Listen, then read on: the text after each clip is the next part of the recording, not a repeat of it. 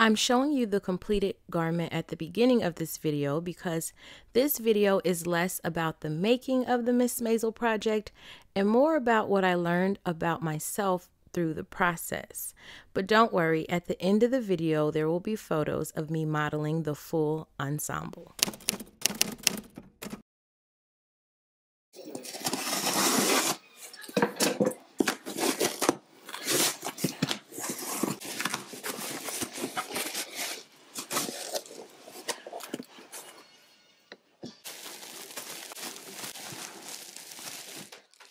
All of my materials for the Mrs. Maisel project arrived at the beginning of the year when I was so full of excitement and promise and motivation to complete all of my goals for the year.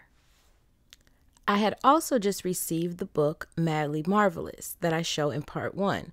This book is full of all of the beautiful costumes from all of the seasons of the Marvelous Mrs. Maisel, and I was so excited to replicate one of her looks, to replicate her vintage style. And so I flipped through this marvelous book and I picked a look. I decided on the look from season 1, episode 1 that screamed vintage glamour in all of its glory. I loved the powder pink coat with the burgundy lining that matched the hat and the gloves with the hot pink dress underneath. This is the look I wanted to replicate. This was vintage glamour to me. So I began this project very early on January 2nd. I actually started the coat first. It's funny that it's the final installment of this series. Part 1 was the hat that was started somewhere in the middle of January, that and the gloves. You'll have to watch part 2 to see how that plays out. So I'm not sure exactly where, but somewhere along the way of this project, it just wasn't bringing me any joy. I just wasn't happy about it or excited about it or motivated to learn new skills. For some reason, this project made me not even want to come into my sewing room.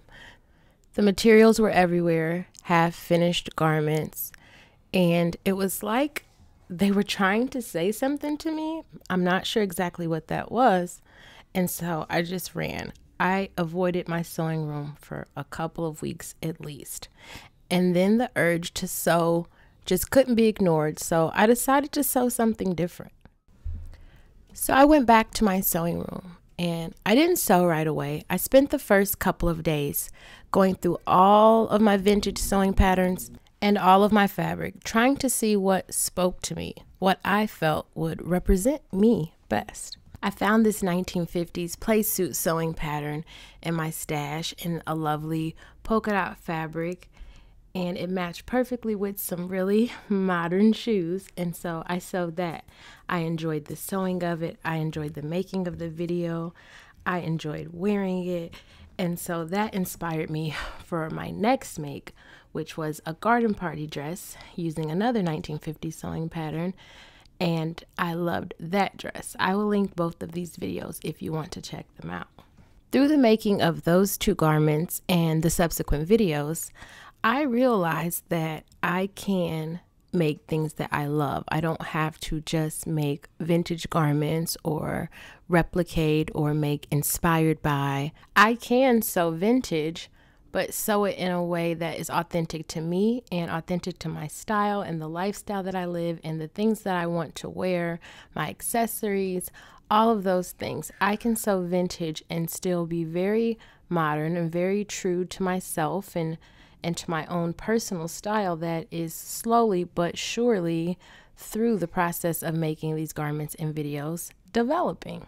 So that's what you can expect from me moving forward. You can expect for me to sew things that I love, to make videos that bring me joy, that I'm excited about. I'm not going to make videos because I think they will do well or because they have clickable titles or fabrics that only look good on camera but not necessarily in real life. To make the making of these garments are no longer going to influence my design choices, my style, my fabrics, or what I choose to make. I am going to make things that I really love and want to wear. And the plus side is to that you all seem to really enjoy those last two videos, the ones that were most me. In the videos, I feel and look more like myself than I think I ever have before in any of these videos. And I think you guys could see that. I think that resonated with you. And I think my joy and excitement came through so much more. And you all responded so much to that. And I thank you. Thank you for that. It was just the push that I needed in the right direction to know that I can be my authentic self, and that will mean more to people than me being a great seamstress or this perfect vintage housewife.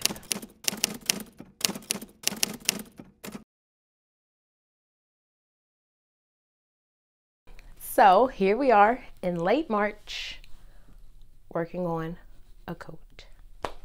So I started this project back in January, and I did not think it was going to take this long.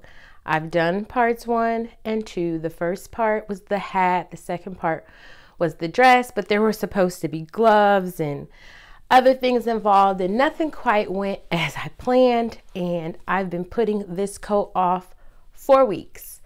I do not know exactly why I lost interest in this project. I don't know if it's because it's warming up here in Kentucky and I don't really need a coat, or if my last couple of makes have something to do with it.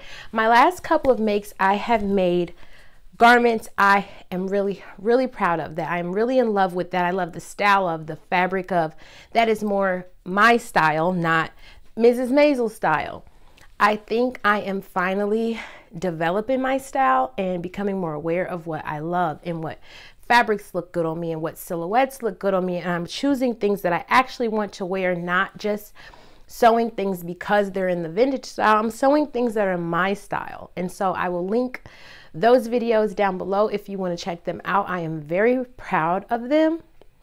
And so I think that has maybe taken my interest away from Mrs. Maisel project, because I'm finally into the style of Drew.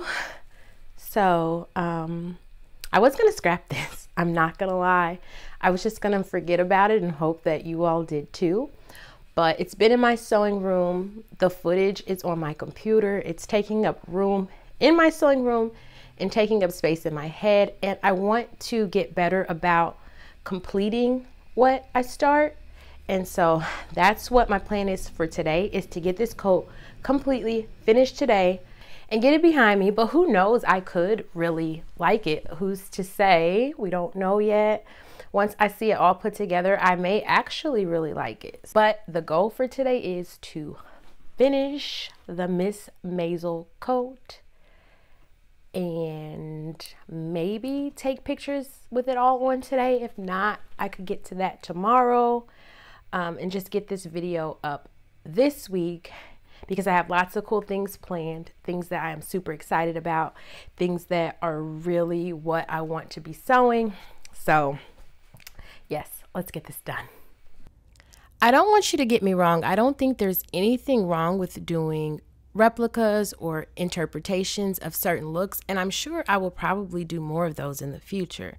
I think intention is everything, and I think if you're intending to replicate something because you just really like it or you're really into it is one thing, but creating an exact look or an interpretation of a look in a certain style because you're not sure of your own style, I think that's where it loses the appeal.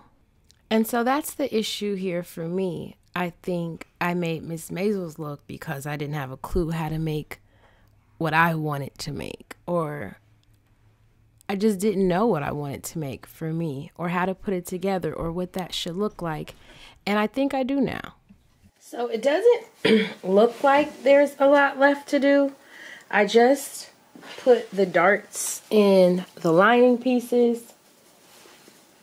And now I'm going to base down this collar, and I'm going to get out the directions. It's been so long ago since I started working on this. I'm not sure exactly where I was when I left off. And then we have just the cuffs, the sleeve facing, and then like the facing that goes into the inside of the jacket to cover up this interfacing. And I think it should be done. Don't know, but I'm gonna get the directions.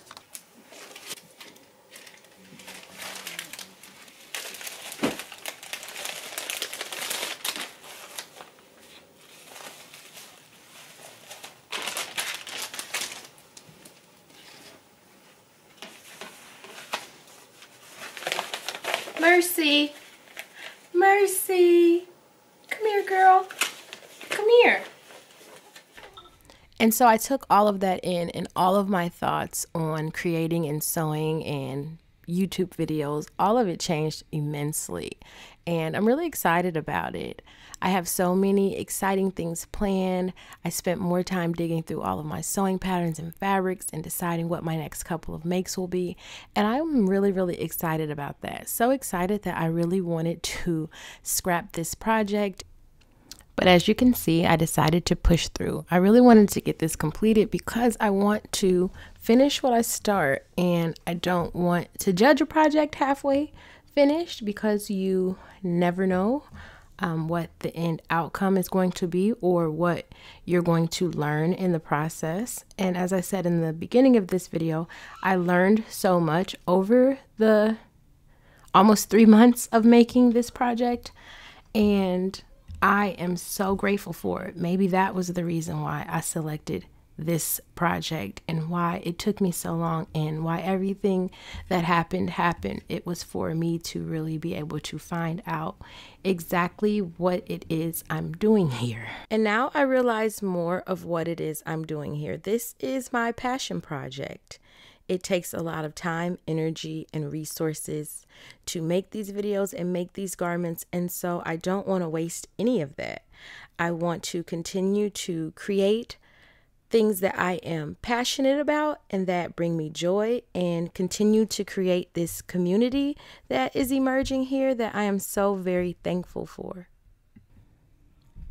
And I'm very excited for the future of this channel. There are now 4,000 subscribers here, and I'm excited for that. I think that the more I lean into just being me, the more this community here will grow. I hope to continue to set the example of doing what your heart desires and not caring what anyone thinks of you or how your interests fit into what's cool or what's not, or what's expected or what's not. I'm excited to sew new things. If you want to help this channel grow, then I ask that you leave some sort of question or comment, or share this video, or do any of those things that helps get my video in front of more eyes. If I never gain one more subscriber over the 4,000 that are here now, that is fine too. That is not why I initially started this channel. It has nothing to do with my motivation for this channel or going forward. This was for me. This was for me to have a place to be me, to do things that I love and share them with people who have similar interests. I would have never thought how I would really come into my own along the way, just from making YouTube videos. So it's been good. So after all of that self-doubt and second guessing and wanting to quit, I ended up really liking this. The coat looks great with it. I found the perfect shoes in my closet for it, and I really like this. So I'm glad I stuck with it. There's definitely something to be said for persevering and seeing something through that you started. And so I hope that's your takeaway from this video. I hope you all enjoyed this series. If you haven't seen parts 1 and 2, I recommend you check those out, and you will find them in the Mrs. Maisel Project playlist. I'm really excited for you just to see the journey that I went on while making this. It was one of self-discovery and learning and all of those things. I hope you decide to stick around. There are so many fun things I have planned now that I'm really figuring out my style and who I am and what I like to sew. If you like the video, feel free to subscribe and share and all of those good things. And now let's see all of those final photos of the Mrs. Maisel project. I am so glad that I did this project. I love the hat and the coat and the dress, and I think it does look like my style. I think the shoes definitely helped tie it all together. And of course, my jewelry choices and my hoop earrings and my hair is in a bun. I think this very much looks like me. And I think what I like is going to be constantly changing, and so will this channel. So stick around, and I'll see you in the next one that is soon and sure to come.